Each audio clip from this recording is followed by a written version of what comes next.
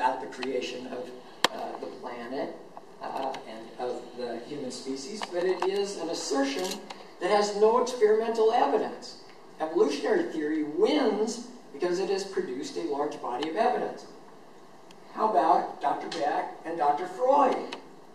Well, look, if you pile up the whole stack of evidence on psychodynamic theory next to the body of evidence on cognitive behavior therapy, even though Beck's model of cognitive therapy has been around for a very short period of time relative to Freud, the cognitive therapy data, the experiments run, would stack up like this high. And, the psychodynamic, stack of experiments would, you'd have to get a microscope to see it. I mean, there is some data out there, but that theory, Freud's theory, which I think has lots of truth in it, actually, some aspects of it have lots of truth in them. The problem is, as a theory, it has never generated an extensive body of experimental evidence. Beck's theory is a good theory. And I'm not saying it's a good theory because it's a true theory. I'm saying it's a good theory because it's easy to see how to do experiments on Beck's theory. That's what defines a good scientific theory. Can you do experiments? Does it generate a large body of experimental evidence? By the way, I think Beck is wrong. His theory is wrong. Now, sometimes when people hear me, they hear me say, Beck is wrong, but I'm right. I'm not saying that. Beck is wrong, and I am wrong. All scientific theories are wrong, right? Copernicus was wrong. Galileo was wrong. Newton was wrong. Einstein was wrong. Unless we have the first theory ever, that is true and right for all time, our theory is wrong. The difference between old theories and new theories is not that the old theories are false and the new theories are true. It's that if they're good theories, we can subject them to experimental analysis and find out not whether they're wrong, but how they are wrong. So the goodness, and the reason I like Paul's work a lot, although he does not seem to share that sentiment with my own work. I like Paul's work a lot. And as I said, I think that we would be much ahead in understanding human psychological suffering if it were like Paul and I duking it out, because aside from intrusions into my talk, we would end up having to put up or shut up. We would have to, generate the evidence. He doesn't get to say relational frame theory, is a bad theory because I can't understand it. I mean, he can say it if he wants to, but it won't have very much impact on the doing of that experimental research. If he wants to show that it's false, he has to generate an alternative theory that produces a large body of evidence that explains everything relational frame theory explains, perhaps in simpler terms, and answers some questions that theory won't answer. That experimental ground is the place where we find out the goodness of theories. If, unlike Freud's work, they can generate experiments. Now, which way is the wind blowing? You will not find me in tremendous agreement with Paul in this regard, and that's fine, because the assertions that he made and the ones that I make are testable assertions, right? Did I mention that I'm wrong? Yeah, I'm wrong. Hey, Cal, you're wrong. Thank you. I'm wrong. I don't know exactly how yet, but that I'm wrong is a foregone conclusion. Did you write that down, Paul? Because I think that will be handy in some future talk. Here are two, we're not at questions yet. Here are two hypotheses, and they're really, really good scientific hypotheses. These are good scientific hypotheses, and the reason that I say these are good scientific hypotheses is because it's easy to do experiments and test whether the data comport with the hypotheses. So what are they? There are two major hypotheses that have driven our treatment of psychological difficulties over the last some 30 or 40 years, some going back as far as 75 or 80 years in the case of the fear hypothesis. And Paul, I think, quite rightly pointed out that the fear hypothesis has some serious problems from multiple fronts. That's experimental evidence that shows that it does. Now, there are some problems right now with the support of that core cognitive hypothesis. The hypothesis is that these problem thoughts cause psychological difficulties, and the remediation is if you can change these problematic thoughts into more adaptive thoughts, then you'll see remission in the kinds of difficulties. That's the core cognitive hypothesis, I would argue. There are variations on this because, of course, there's not just one cognitive theory. There's not just one cognitive behavioral theory. There's not just one behavioral theory. There are many theories competing, experimentally, one hopes. So just a look at, goodness, I apologize. I goofed up the rendering.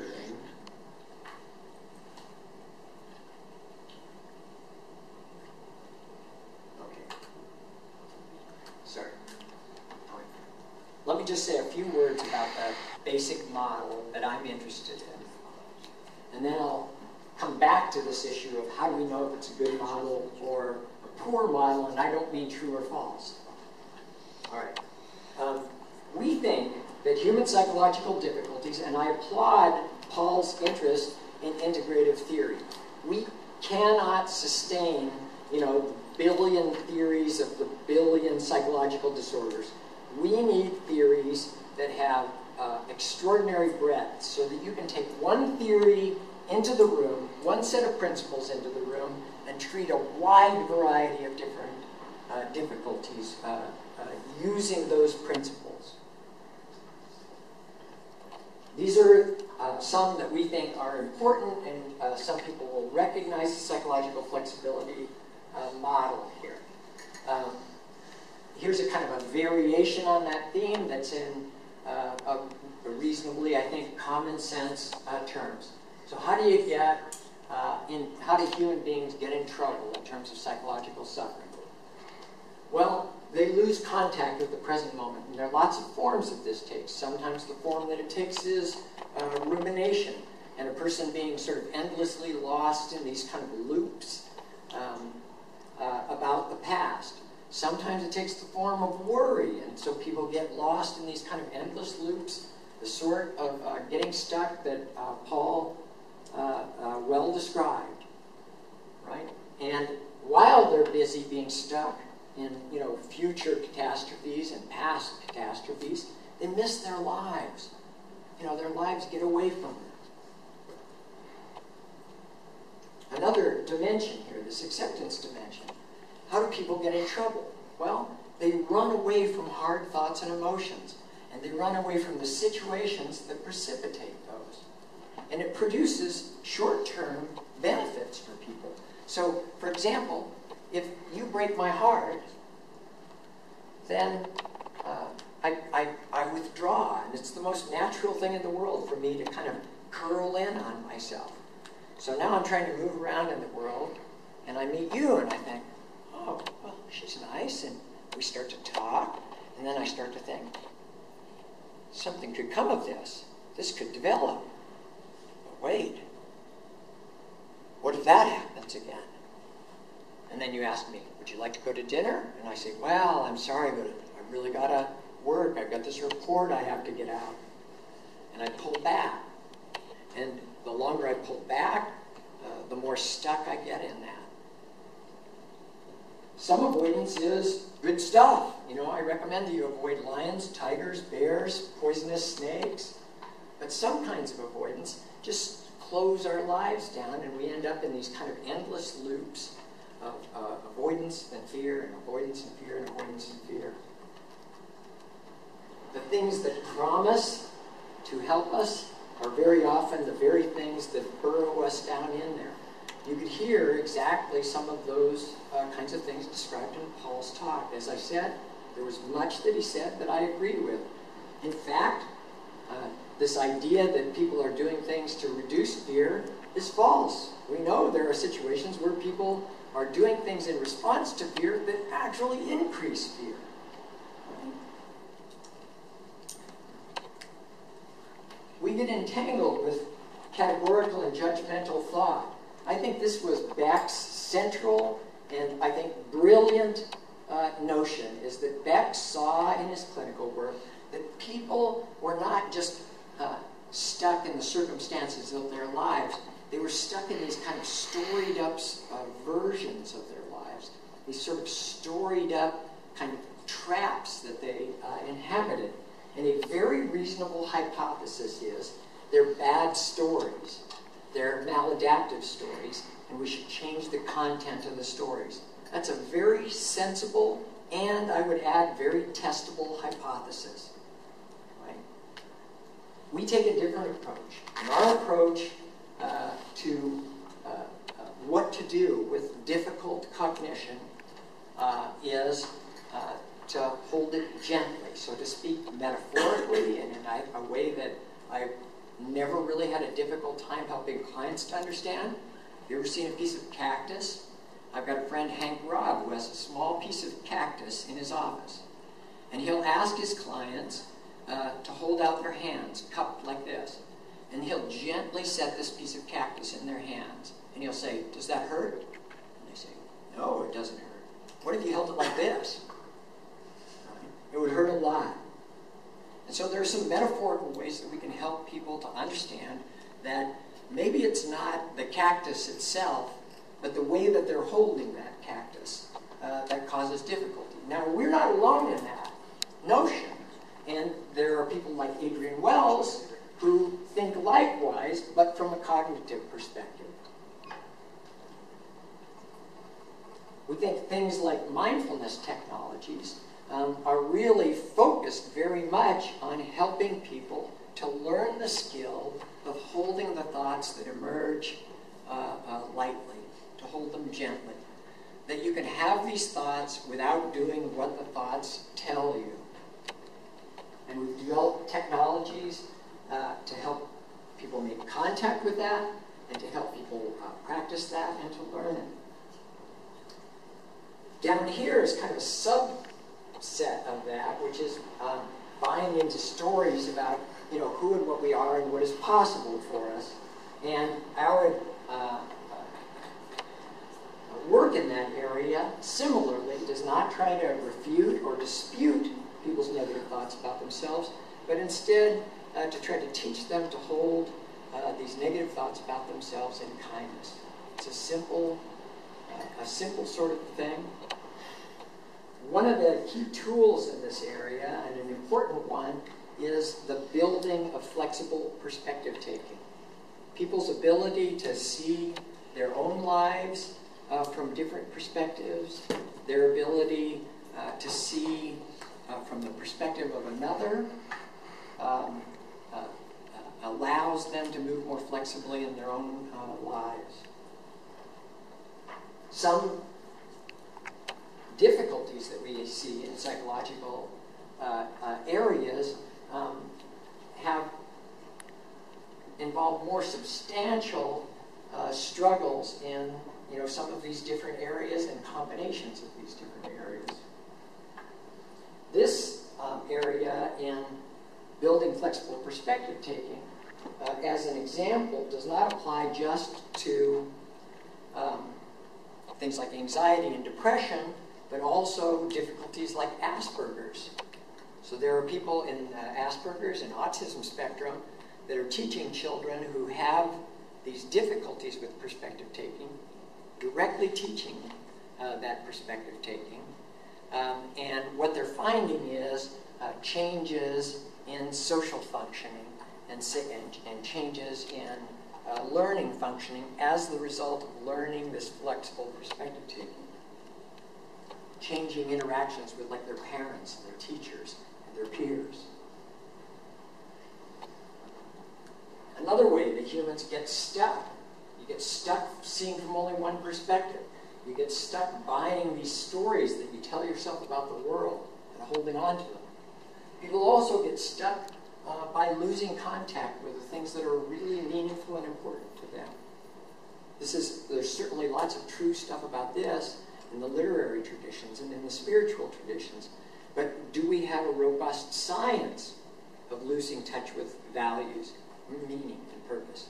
Frankl had a psychology of that, but Frankl was not very interested or dogged in his pursuit of experimental evidence. And I would say the failure of the existential psychologies, which I dearly love, you know, I've got a copy of Man's Search for Meaning that, you know, the edges of the pages are, you know, worn off of it from reading. The failure of existential theory was, as I said before, it never generated a large body of experimental evidence. I want the issues that Frankl talked about, the ways that purpose and meaning can embolden people and help them to move in their lives. I want an experimental science that includes that. The last one here is that people settle into patterns of impulsivity or avoidant persistence. So they keep doing things over and over again, even though these things don't work, or they don't do things and get stuck not doing things and burrow themselves deeper and deeper down into lives. Now, you know, how do we address these things? Well, we build practices. So we have interventions and practices that help people to practice making contact with the richness of the present moment. Some of them look like mindfulness sorts of technologies. All of them involve facilitating the sort of careful, intentional movement of awareness. We are on the same page as a lot of the mindfulness-based therapies on this in this regard. It turns out that non-acceptance isn't like this sort of fixed star. People can learn to be more accepting. We have a variety of interventions and methods that people can practice to increase acceptance. People can practice holding lightly stories that they tell themselves about the world and stories that they tell about themselves. They can learn flexible perspective taking. It isn't like this just pops up like the developmental psychologists told us, you know, like you're little and you can't take perspective, and then you get a little bigger and you grow the perspective-taking part of your brain, and now you can take the perspective of others. It turns out that perspective-taking looks like it is operant behavior. It can be learned. You can learn to take perspective just like you can learn to hit a baseball or you know, do yoga or any of the other kinds of skills that you might have. Is it harder for some people than others? You bet. Is it broadly learnable? It seems so. Although ultimately that is an experimental question. It's not, you know, do I think so? It's not does Paul think so. It's can we show it with the data? This business about values. There are interventions inside the ACT treatment protocols that ask people to actively examine the patterns of their own lives and to examine ways that they would like to grow and develop those patterns in their lives. Many of the contemporary behavioral activation protocols are increasingly using these kinds of values explorations as a way to find the kind of strongest possible reinforcers that can help people move ahead in their lives, identify areas of growth in their life, and also motivate the very, very hard work of psychotherapy. And the last one is that no matter what valued pattern you select, you will find yourself in violation of that, right? If it's a very complex pattern, So one of my values is to be a good husband to my wife. Does that mean that I'm always a good husband to my wife? Of course not. You know, there are times when I'm cold or callous or thoughtless of her.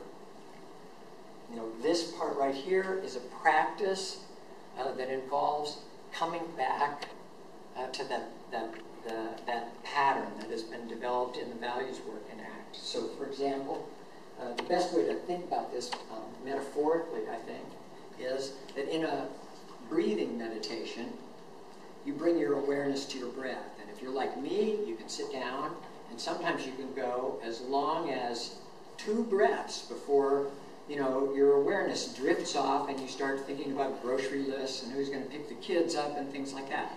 And so if you're doing that, then what's your job, you know, when your mind wanders? Your job is to bring your awareness back to your breath. Okay. So if you cultivate a pattern of behavior that is meaningful to you, and you say, okay, being a good husband looks like this, you will find yourself off of that, just like you found yourself off of your breath. And inside the ACT model, we build practices of when you find yourself off of your value, of bringing yourself back into alignment with that value. Okay, so how do we evaluate theories? I've talked a bit about this before. One thing is, I think that they should be application informative. I think, personally, that one of Beck's most stunning and stellar books is his 1987 Cognitive Therapy of Emotional Disorders. Here's why I say that is an extraordinary and wonderful book, is because Beck says in there, this is not just some set of techniques. This is a set of principles, and if you understand these principles, you will be able to devise by yourself therapeutic interventions that are consistent with this set of principles. So he created a theory that was application friendly, not just like some kind of cookbook, do this, then do this, then do that. If you understand Beck's core principles, then you yourself, confronted with the kinds of things your client believes, will be able to devise and design clinical strategies that apply to them. This was written before we went crazy with this idea that we had to, you know, follow slathering behind the DSM.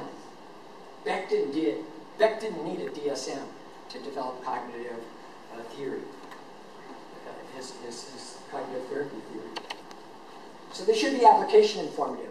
The model should tell you what to do, right? It should give you, and not like in a cookbook way, not in a recipe way, because everybody knows clients don't come in presenting, you know, just in a way that fits exactly with the protocol.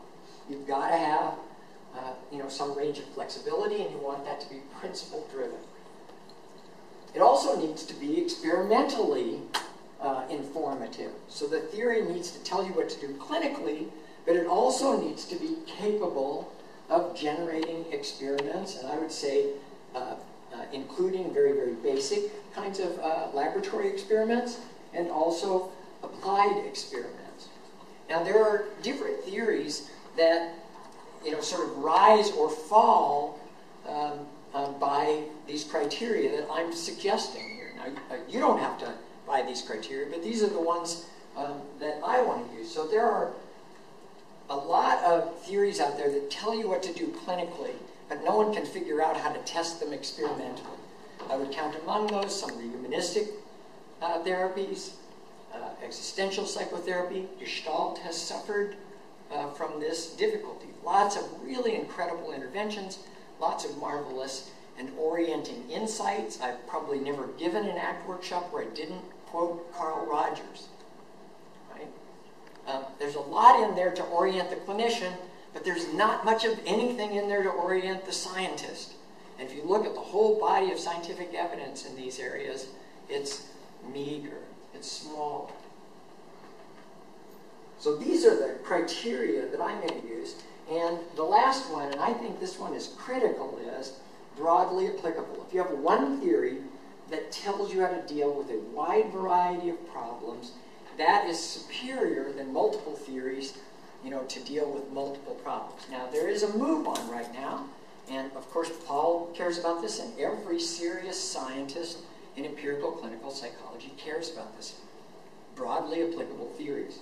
And we're seeing some real attempts at integration. So David Barlow, for example, has his integrative protocol. Now, my concern with David Barlow, and he's kind of one of my intellectual grandparents, is that it doesn't integrate enough things. It does a good job of integrating anxiety, the anxiety disorders. It does a good job, I think, of integrating anxiety and depression.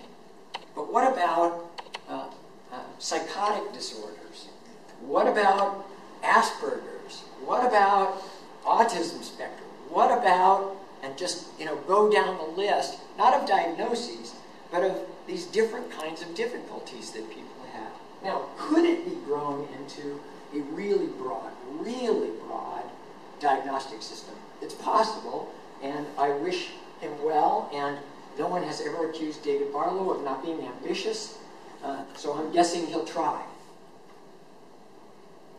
In fact, I would like to see us abandon the DSM and the serious theories that are out there in the scientific realm, the various different cognitive, would themselves begin to develop diagnostic systems based on those theoretical principles. That almost happened before we jumped onto the DSM bandwagon. I'm just hoping this DSM is bad enough, that we finally throw it out and get back to psychology. Now, this is kind of the traditional treatment development strategy that you often see, and it's one that's described pretty well at the National Institutes of Health. You generate a theory-based protocol, you test the treatment in small open trials, you test the treatment in small pilot randomized trials, you test the treatment in larger randomized trials, you test the treatment in multi-site trials, and then, if all that goes well, then you test, is this a generalizable treatment? Can we sort of take this model and apply it lots of different places? And maybe you also begin to test mechanisms of action. Now, we're taking a different strategy with the psychological flexibility model. And ours has been more like this: the clarification of basic philosophical assumptions. If you're interested in that, then you can look at functional contextualism. It is a contemporary, contextual, pragmatic philosophy of science that guides this work. I would be happy to supply you with readings which are understandable, I think. The second piece of work, and this one was really ongoing when I got to Reno in the late 1980s, is to generate an initial theoretical analysis. And for us, I'm a behaviorist. My name is Kelly, and I'm a behavior analyst. That includes direct behavioral contingencies, meaning operant and respondent contingencies, relational frame theory, which we think was an important hole in Skinner's behavioral theory. We think that, in part, the cognitive revolution rose up, especially in clinical, because the behavior theory guys, like Skinner, did not have good answers to the question, what about cognition? We don't think Skinner's answer was good, and here's my evidence for that. Where is the experimental analysis of Skinner's evidence, or Skinner's theory of cognition? Where is that evidence base? And I can tell you, it's nowhere. Skinner's theory of cognition was a bad theory. Why was it a bad theory? Because it never generated a large body of evidence. Behavior analysts get really mad when I say that. And I say, show me the evidence. Our alternative to that, this theory of symbolic, you could think of as symbolic stimulus control. Like, you don't have to learn each stimulus like if it's paired with this other stimulus. In fact, there was a new piece, a brain science piece that was just published, a relational frame theory article that showed that you could get brains lighting up in the same way with classical conditioning, with instruction